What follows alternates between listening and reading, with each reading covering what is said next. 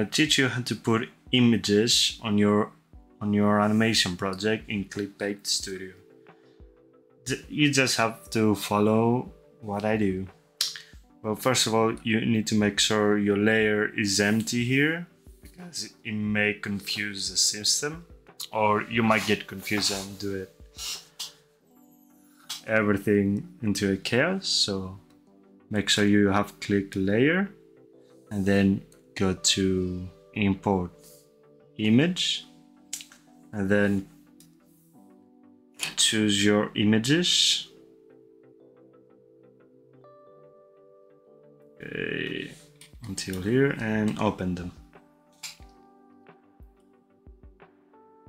Now it's gonna take some time, but it's gonna be worth it. So we just wait. Then we go to edit track, assign multiple cells. Make sure you choose assign by cell name. Choose your which cell is gonna start and which is gonna end. You can choose how many frames you want. You can choose 1 keyframe or 2, 3. Let's do 4 for this example. The number repeats, so you can make the animation go longer if you want to. So you just want to only do once, or if you want it, you can make it to 7 times.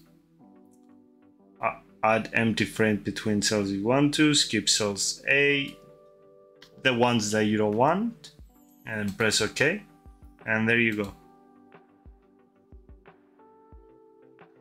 Can it even start rendering playback like so, and it's gonna be repeating at least 7 times in the animation. So yeah, this is how to animate how to put images on your ClipPaintStudio. If you have more questions about the program or anything, just bother me. I'm always here. Until next time, scarygun out.